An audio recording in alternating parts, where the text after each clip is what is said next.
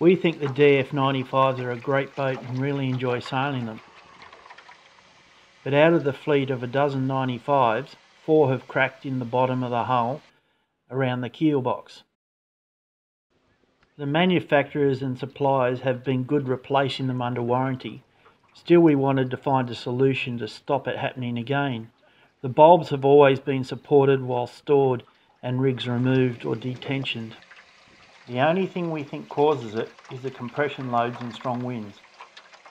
This is a video to show you how we go about laying the fiberglass around the keel stem tube inside the hull to create the extra support that we think will stop any further cracking. We have made a couple of specialised tools. With some aluminium flat bar, we have twisted it and bent it so we can apply some sandpaper with double-sided tape. With the 90-degree paintbrush, we just bolted the head of the brush to a piece of aluminium flat bar. The first thing is to sand and key up any surfaces you need the glass to bond to.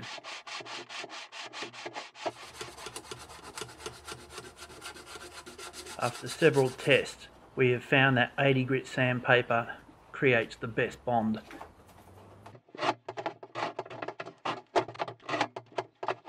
Epoxy doesn't naturally stick to plastic very well, so it's very important to create a good key all around the areas that the epoxy will bond.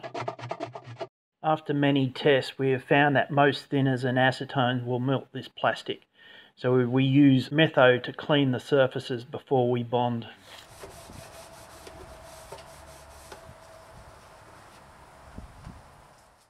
We use 100 gram glass.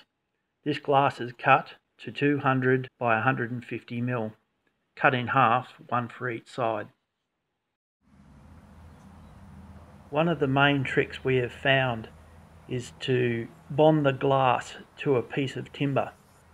This makes it very easy to get the glass into position, which seems to be one of the hardest parts of the job.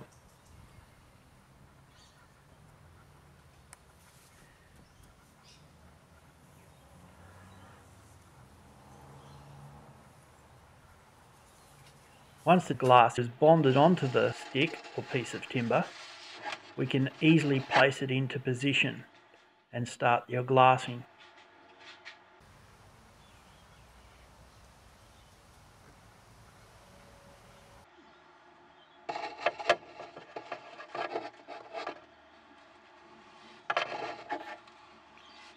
With the epoxy resin, we wet through the glass. We do not pre-wet because it makes it impossible to get the glass into position. Being only 100 gram glass, this is very easy.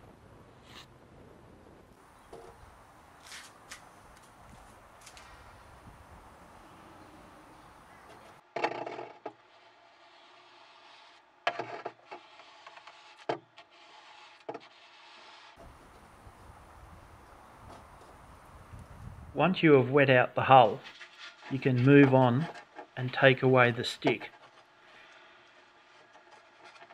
Sometimes the glass can be difficult to remove off the piece of timber. By pre-wetting the keel stem, this can stick a little easier.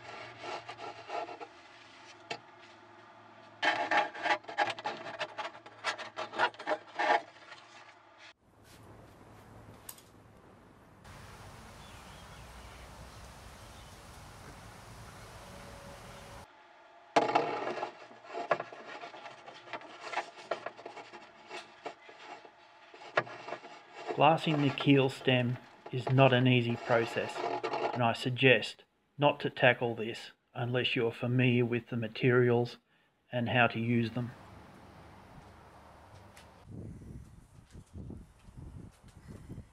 It is extremely important to be very careful glassing in the forward edge, which you cannot see at all, and you need to get the resin wet out in front of the keel.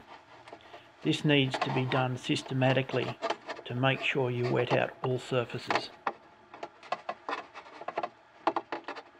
As mentioned before, acetone does not work well for these boats, and you will find that vinegar is a great substitute to clean up epoxy.